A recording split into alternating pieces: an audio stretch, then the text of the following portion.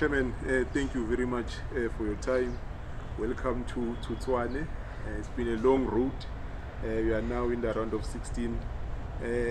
What does it mean to Mathaithai to reach this level of the competition?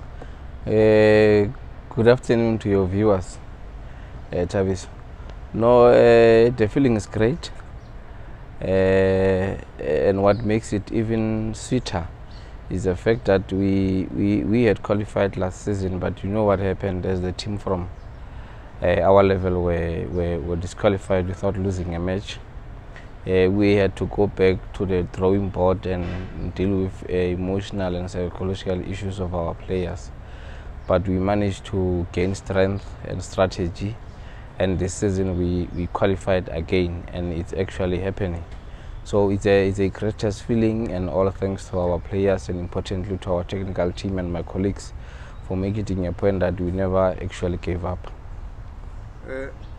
As a brand, during your journey, I have noted the relationships that have been established. We saw Hungry Lion coming through, providing meals. We saw Skyline buses, and we are seeing a lot of merchandise now being sold in Botshabelo and surrounding areas. What does it mean for the growth of the brand of Mathaithai? This is actually a very humbling moment on the face of the club. One cannot ask for anything better. Yeah, you would note that for once off and hopefully going forward, Hungry Lion came into the picture. We have had Big Sky Interstate, we have had your Equazi, we have had your One Energy company assisting us to get to where we are. The Free State government, especially through the Free State Sports Department, have also assisted. And importantly, our community, their love has been so big, how they have always received us from our Nedbank games, from when we played Limpopo team and then when we played the Northern Cape team. The love is so humbling, and I'm loving the way the brand is growing. A brand that has started from humble beginnings. It's actually impressive. These relationships, you touch on something important, the support of government, provincial government. I was there when you played the final at Snaba Stadium in Davidton against Mikado, and the MEC Mahasa was there. And recently you were invited to the State of the Province address, showing that the provincial government is recognizing what you are doing.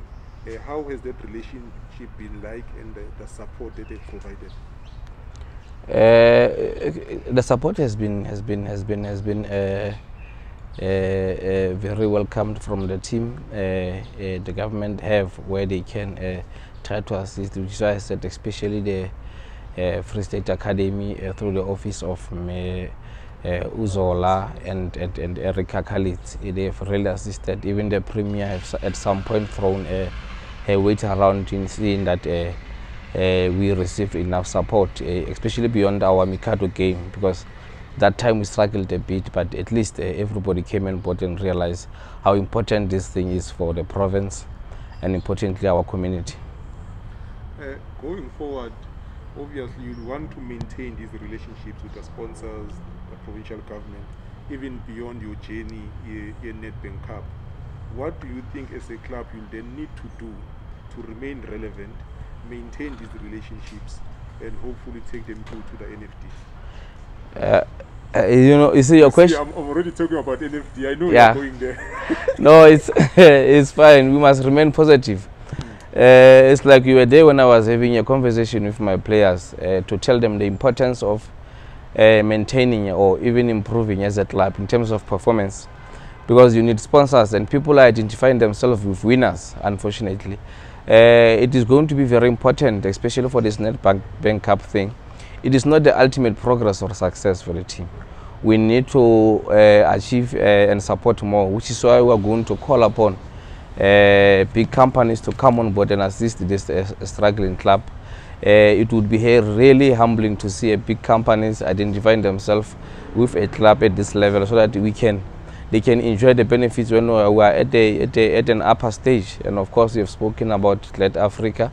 This is where we want to see this team going, because this club, when it was established, one could see an opportunity in a societal crisis. in a sense that we want to turn it into an employment machinery for our players, technical team, our people who are doing business or cooking or selling consumables, benefiting from this club when other clubs are visiting from other provinces. In mentioning that, I've noted that there's a very strong relationship between the football club and the people of Botshabelo.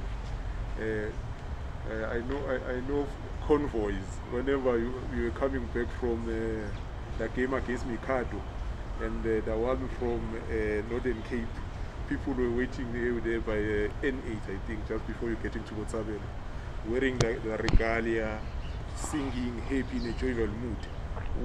How is that relationship, and how have you cultivated it? Like I said, you see, that is the most humbling thing. The love is so big. We can't ask for anything better. We know we want sponsors, but you know the love feels so real, and the love is actually so real. When your club has got so much blessings from your community, you can only try to impress them and do better. You can have money all over the world, but you don't buy such thing. The most important thing, when we sell the club regalia, they buy it instantly. For example, now we had an order of our merchandise. It did not last for more than 3 hours. They were gone. The t-shirts were literally gone.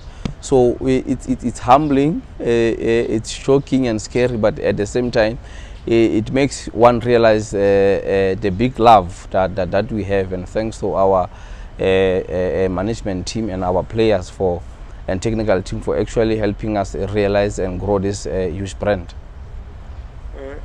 Going into the game, most people feel that the long journey to the round of 13 in the Nedbank Cup, which is actually long for ABC Mathaithai team, because we play a lot of preliminary rounds, and you guys had to also play the final against the winners of Limpopo. So you've played a lot of games, and has that affected the team in terms of their league performance? Noting right now that you guys are in the 4th place, 11 points away from the leaders, not counting the game that still needs to be decided on. Yeah, but do you feel that has affected the team's performance in the league? Well, psychologically, I think it is. Remember what I said. The boys had worked so hard and qualified last year, and I think the fact that they wanted it so bad made us struggle to find the balance between the league and the Nedbank itself. And remember, we had what we called a Vision 2022 of gaining promotion and qualifying for the last 32, and of the two, we have done with Nedbank, and the chances of course winning the league now, you can see, and to be honest, they are very slim. But should there be a slight space opening there, we will definitely use it to the maximum. But as you have said, and I agree, the chances are very slim, and I think the Nedbank got affected us one way or the other. Like you say, the chances of winning the league are slim. Now you're not going to get relegated. Chances of winning are slim. The focus is on the Nedbank Cup. If you were to, I know the season has not come to an end yet, but if at the end of the season, if you were to do your assessment with having reached the round of 16, and possibly anything can happen tomorrow, would you be able to say, look, we didn't get promotion, but this has been a successful season for us? Even, and I'm talking beyond just football matters, even in terms of the brand, in terms of the organization that is Mathaithai. Do you think at the end of the season you can say what we've done is enough, it's a successful season? Yeah, in terms of Nedbank, definitely it has been a very successful season. We have set ourselves a goal. We did not want to only qualify for last 32. We wanted to get at a particular stage, and we're not yet at that stage. And as a team, we're a very ambitious team, a young ambitious team, a young chairman, a young technical team, and young management and young coaches. I would say it has been a very successful season. We are far away from relegation. We are safe, and we have a slight chance of campaigning or contesting for the leagues. I mean, what more could one ask for?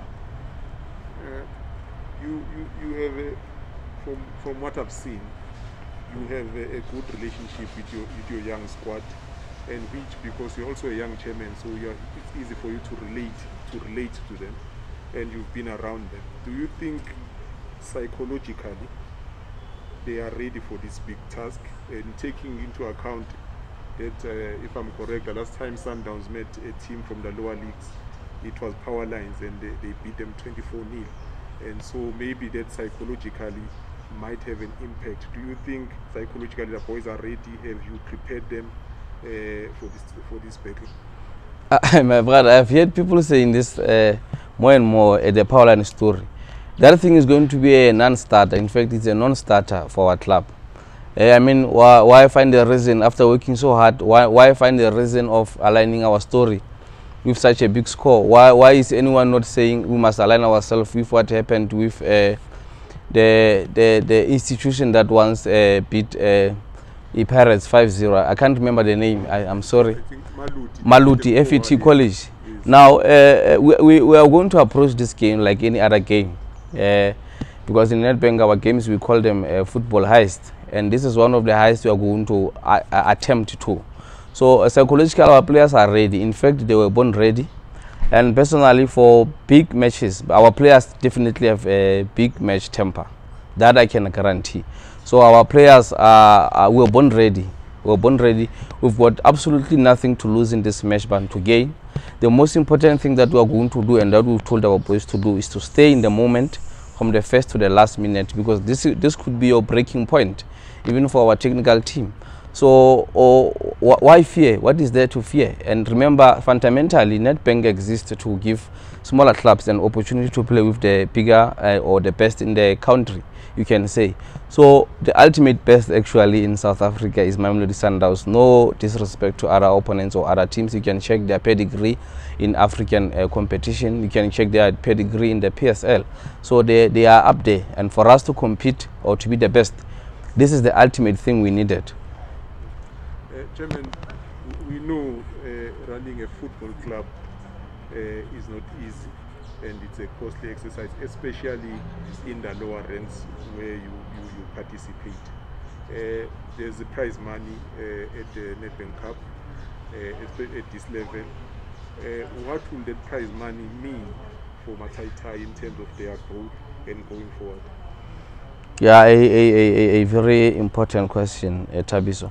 A Nedbank prize money would mean our players benefiting, and importantly making sure that there is something that will always look back and point at as a club. Or this is what we did when we reached a particular stage in the Nedbank, and thanks a lot to Nedbank for giving kids from socio-economic spaces such a big opportunity to can rub shoulders with the bigger clubs. But definitely the club should be able to point at something. We should be responsible for that in terms of the management, and importantly, we should make sure that our players and technical team are at least going to benefit from the prize money. Before we let you go, Chairman, do you have, I know you speak a lot to the people from your community.